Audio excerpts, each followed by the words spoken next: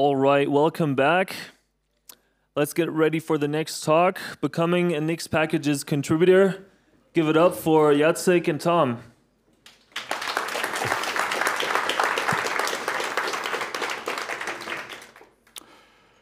Good morning, everyone. Actually, I'm just going to start off and say, do a little intro. This is Jacek. I'm Tom. I'll let him run through that. I think the idea here was that I get asked a lot, how do we contribute to Nixpkgs? Usually someone shows up to the community or they get exposed to Nix and obviously they love it. And then they go, what can I do? Or how can I start getting my things into this ecosystem? And we thought we'd kind of answer some of those just how do you get started questions. But yeah, I'm Tom Berek. I work at Phlox. I'm Jacek. I'm the CEO of NixCon2024. Okay. So I'll just kind of jump right into it. First off, what are the things, how to get started? It's kind of, just read the manual is, maybe not the nicest thing to say, but in the end, that's a big piece of it. So, yeah, what manual should I read? Yeah, so there's like the contributing.md file, like linked here. It's, yeah, as you said, a boring document, but it's very easy to understand, like concrete steps, what to do, what not to do. When I open a pull request, how does the title of the commits look like, of the pull request, stuff like that. And yeah, just read it. It will be very, very helpful to you. And that's the starting point. What about, what kind of other resources can I use? Mm-hmm. Yeah, so in the Nixpkgs manual, I mean, there are three manuals, NixOS and Nixpkgs, right? In the Nixpkgs manual, there's this contributing part, and that together with the contributing MD will give you I think it will answer 90% of your questions already, and be also very instructive, like concrete with steps to this and that, right? Okay.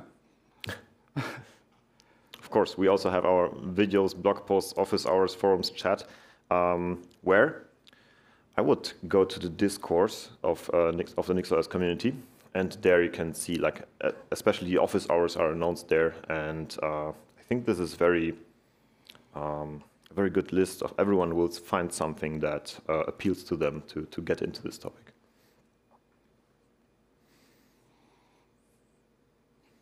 All right, Tom.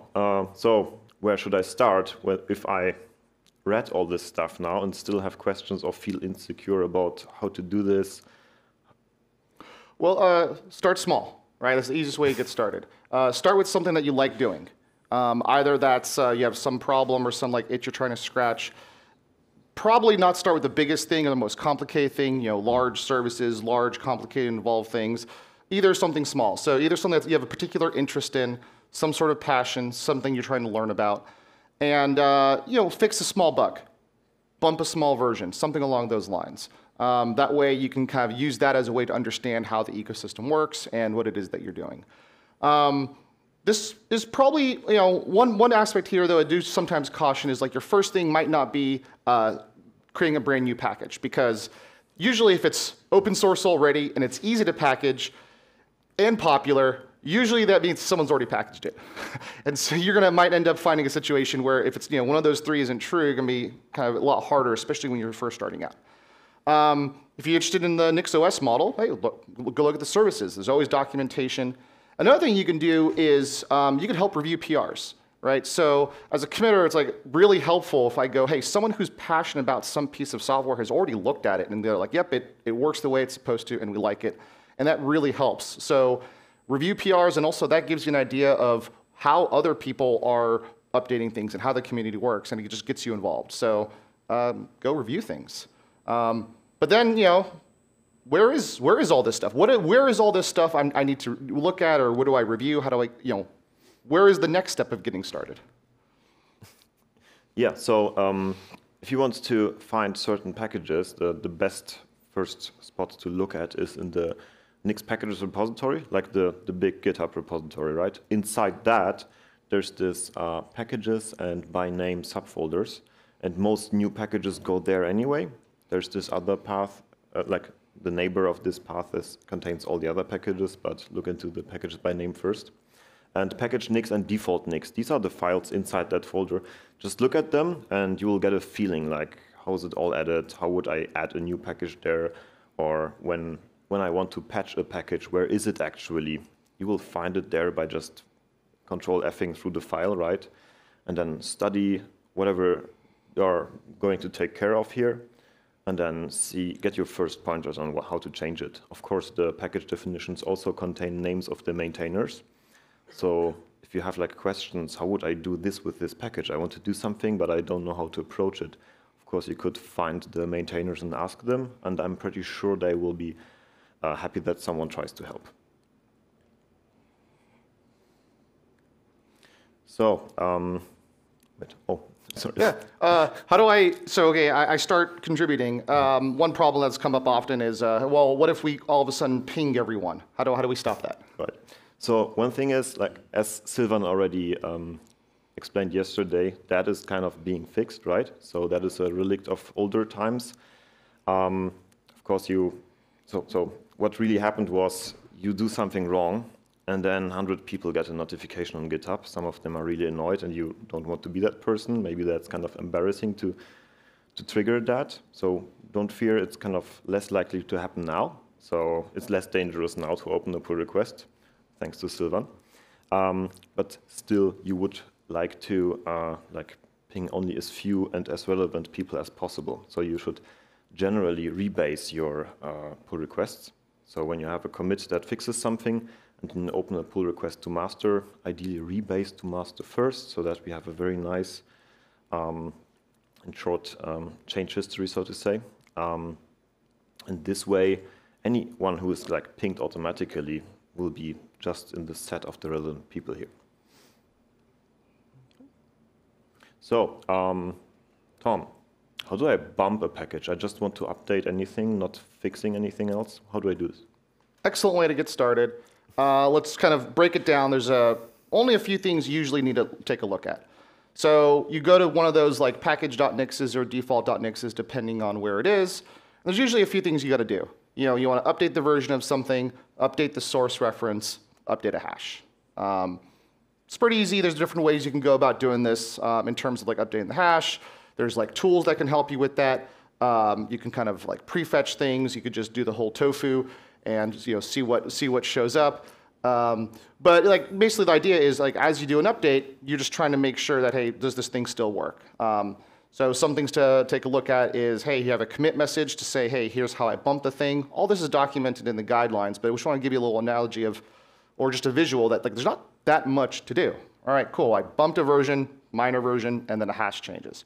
It's pretty nice. If I have to keep doing this, though, that's a little bit annoying, so just be aware of there's also ways to make this automated, right? And then that way you have tooling that kind of will start to do this for you. So this is going to go into a place called pass-through update script. This is where like the Ryan TM automation is going to help out. And there's some links up here to kind of where to get started, how to take a look at that. But it's actually not that bad to do it manually. Again, if you want to start doing this every day over and over again, and we end up with thousands and thousands of PRs, you want to start to use that automation.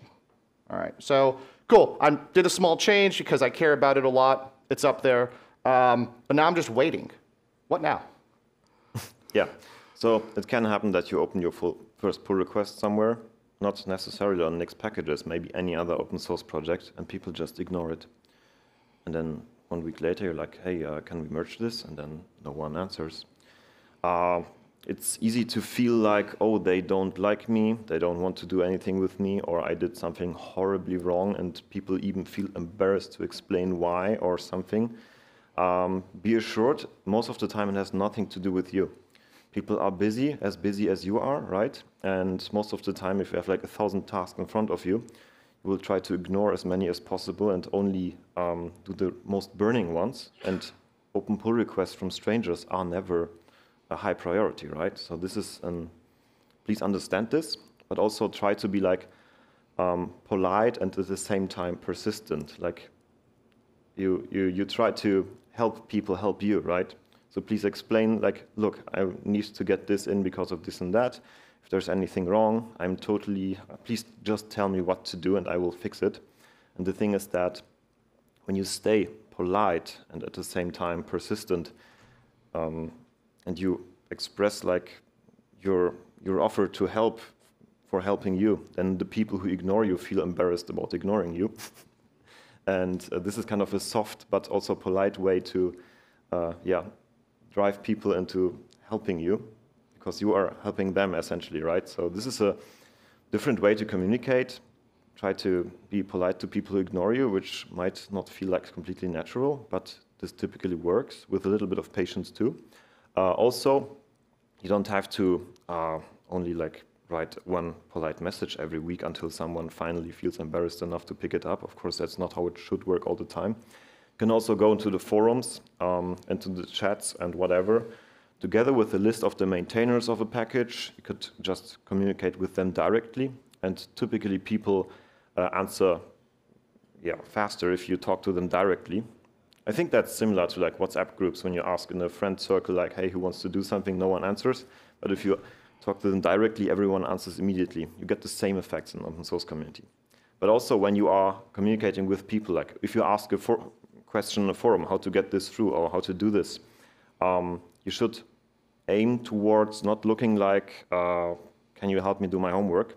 Because this is something that people find annoying. And of course, there are many very helpful people out there who love to help you, but you need to reflect that you already tried hard, right?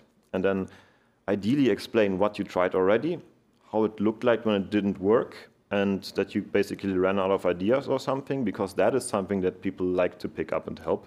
So it's all about how you ask for help, and your question should already reflect some effort, because people like to help other people who already invested some effort. So that's, in my experience, that generally works great. And yeah, the maintainers are nice people, just mind that they are busy.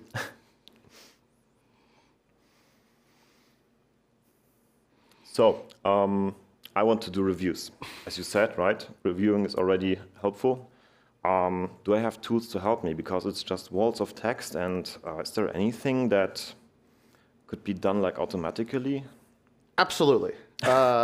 Automation is helpful. Sometimes doing a whole bunch of repetitive work is toil. Let's remove some of that. So there's some really good tooling for this. The one I like to use is Nixpkgs review. It's great. Workflow is pretty easy. I just say, hey, Nixpkgs review PR. I throw a number in there, and things start happening. Things start building. It figures out what actually the change is, and it gets me started, which is great. Common things I tend to do with this is I say, hey, okay, I'm going to review the thing. I kind of poke around. If it looks pretty good, everything's been looked at, then I can post the result. Other people can share from seeing the fact that, okay, I took a look, I built it, and I kind of did the once-over that this thing is pretty good. Command line also lets me do things like approve or like show the comments and things that are in there. I can merge from there, so that's really helpful. You got to put in your GitHub token, but there's ways to do that, so that can be done. Highly recommend it. Use it. It's great. Some other things, if you're going to be doing a lot of work with packages and updating packages, like learn all the Nix commands, learn how to go evaluate certain things, go learn how to modify things. Those are good ways to kind of check out packages. Modules are sometimes a little bit harder because, you don't want to be constantly applying it to your own system and everything. So a good thing is to try to build these things and test them. Hopefully they come with VM tests, but you could also build VM tests. And then other thing I'd like to use is NixOS container. That's a good way to kind of stand up a system with some sort of a service that you don't want to be running anywhere else, and take a look. Does this thing actually function as expected? Does it do the right things? But yeah, Nixpkgs review. It's a good way to get started. But what about pitfalls? What are some pitfalls we might have? Right. Yeah, what might I see? So it could happen, and don't worry, this is not necessarily something that you would have to know in advance. If you open the pull request and it triggers 1 million rebuilds. So, okay, that's bad because even if people like your pull request, it's hard to see if all the packages that depend on your package, which is the reason why there are so many rebuilds, will they still work? So although we have many tests in the Nixpkgs repository, like integration tests with VMs and without and stuff like that, It's not like they are all always automatically executed because of the hardware resources that would consume. But the CI will see, okay, so there are like more than 500 or more than 5,000 rebuilds. It will look like on the screenshot here, and your pull request will be tagged by this. And that communicates that, okay, let's review the package normally, but we cannot merge as is because it will trigger so many rebuilds.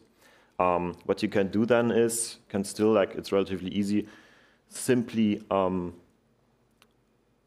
move the pull request to not target the main branch, but the staging branch. That should be done with a little bit of discussion in advance. So you go to the matrix room staging in the NixOS space and ask people how to approach this. So I want to, for example, upgrade CMake, and all the packages depend on CMake, like nearly all of them, how to approach this. And then people who have more experience in that will help you.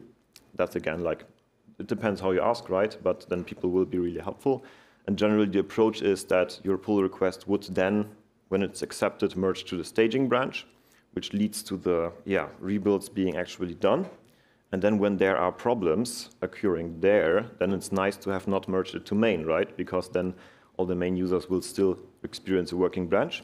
And when then that stuff works, it will at some point find its way into the main and the other branches. And it just means that we need more patience getting this stuff in. But it's a very good approach. It also helps you not to look like the one who broke stuff, right? So what's this other stuff that I see in GitHub, Tom? I open the pull request and all the things pop up. Is this good or bad? Well, if they're green, they're good. And if they're red, they're bad. That's usually a good common universal thing. Yeah, this is checking for things. It's checking for, is like the formatting right? It's going to check for whether things are evaluating. There's going to check, make sure all the conventions and idioms we're expecting to happen in Nixpkgs are there. So some ideas here, some things to use. Use NixFMT. It's being worked on, it's being improved, and it might even yell at you if you start changing the format of a file that's already been formatted. There's some links up here about of Borg and learning about how this evaluator works, what it does, what the purpose is, how do I control it a little bit to even kind of tell me, hey, I made some fixes, go reevaluate, or go build this thing. So that's a great piece of automation that we have. And also recently we're adding the auto merge bot. This is the way that you can, even without having commit rights, if you're a maintainer for a package, you could still say, hey, I want to merge this thing because I've reviewed it as the maintainer. And then this thing kind of does the actual merging process for you. So use this stuff. This is kind of the other things you'll see out there in the world. Okay, so this is happening. But what can I do? How do I test this thing? Right. So what do I do? Exactly. So if a test of a function is like a predicate function that says after we did some changes, does it still work in the ways that it ought to work, right? Maybe there are 1,000 use cases that somehow need to be protected because you don't want to be the one who broke someone's use case after updating the package. But I don't even know the people who use this. How could I anticipate what use cases I might be breaking, right? That's kind of the idea behind testing in general, right? So you just pile up all the tests that kind of protect all the past use cases that should still work. And how do we mix this with Nixpkgs? So the first solution is, of course, the check phase of a package build, right? We have the unpack phase, the patch phase, the configure phase, the build phase, the check phase, and then the install phase. The check phase is one of the few phases in make derivation that is not enabled by default. I guess that is because so many projects don't have good tests, but hopefully yours does. And in the check phase, you would simply run the unit tests and whatever tests it has, all the per package tests, so to say. And if those tests fail, that means that your package doesn't build at all. So it cannot be merged if your package is basically red, right? So this is the best and most dominant way to test one package. Then there are other tests. Post-install too. So if you are testing the installed package, there's kind of just a different way to test this. In the Nixpkgs documentation, you will find more information about these two. Then how does your package work with other packages? You want to test not only your package, but with others together, for example.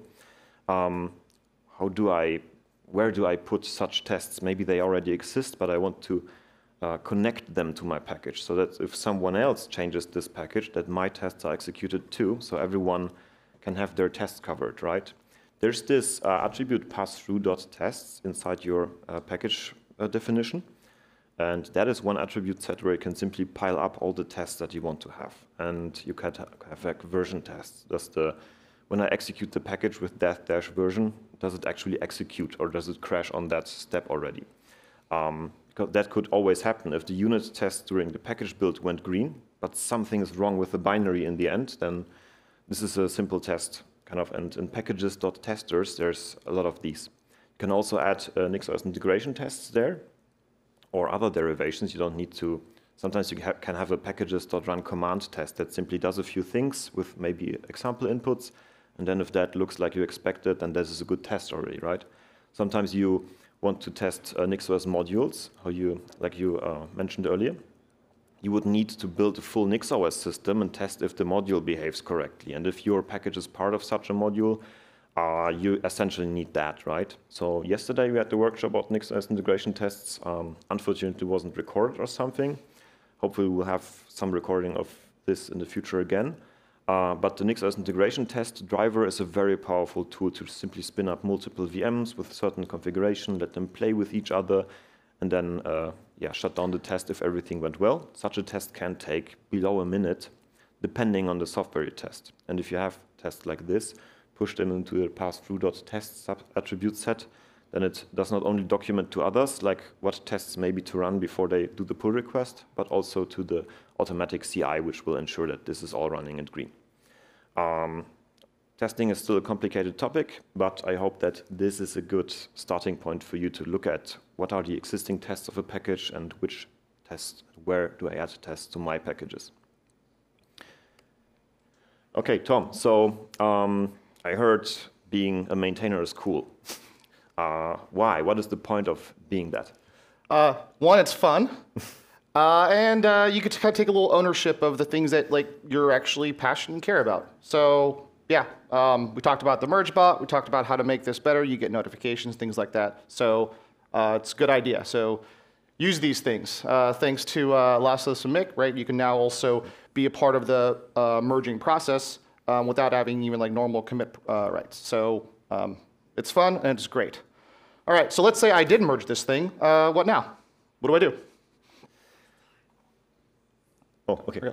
Yeah, so the thing is, if you merge to main or master branch, then your package is generally available on the latest and greatest commit of Nixpkgs, right? But that doesn't necessarily mean that it's on one of the other branches, which are already cached by the NixOS cache. And so your changes need to be merged into the other branches too. And there are tools which we linked to here. PR trackers. A PR tracker works like this. You throw in your PR number and it tells you in which branch your change is already available, from which you know if it's already cached or not. Very easy to use. Yeah. So what if I make a mistake, Tom? Don't worry about it. Everything's fixable. Okay. It's not going to be that bad. Everything can be figured out. We want to encourage people to try. That's the main idea. All right. What about once I've done this a whole bunch of times, now I want to start being more involved? What do I do? What's next? Right. So maybe I became a maintainer of a few packages and so on. It would be annoying to always ask other people to please merge stuff. Maybe some other people do pull requests that I review and I find them great and I'm the maintainer of this package anyway, so it would be helpful to be able to merge too, right? And that would release the pressure on all the mergers because there are more of them, right? How do I get this commit bit? So there's this committers list for which you can nominate yourself, but you can also be nominated by others if you don't like to nominate yourself. Typically, they ask for a little bit of reasoning. Why should this person have the commit bit? Ideally, you already have a track record of effort that you demonstrated that helped the community. So people will feel like, okay, if this person has the commit bit, then this will help the community. Great, let's do this. So don't do this as the first thing. Do a little bit of contribution for some time and then ask for the commit bit in this nomination process. And then you will get it and will be able to merge stuff. Tom, how can I update packages over time? There's automation for this. It's documented, but we're gonna go keep moving here. And yeah, so that's pretty much the idea. Go look at the documentation and run through that. And then how much time do we have? More or less 0. More or less 0. Well, I mean All right. Well, we were going to do some sort of a live review, but how about this? If people have any reviews and things while we're here at NixCon, come talk to one of us, and we'll either like help you through it or guide you through it or see if we could get unblocked and try to cut down on that count of open PRs. How about that?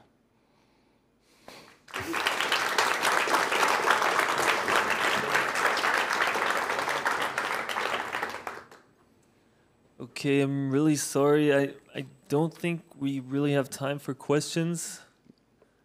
I hope that's okay. Yep, but of course, I bet these folks are okay with questions during the convention, right? Absolutely. Of course. Great. Let's thank the speaker. Well, didn't we just thank you? I don't know. Thank you.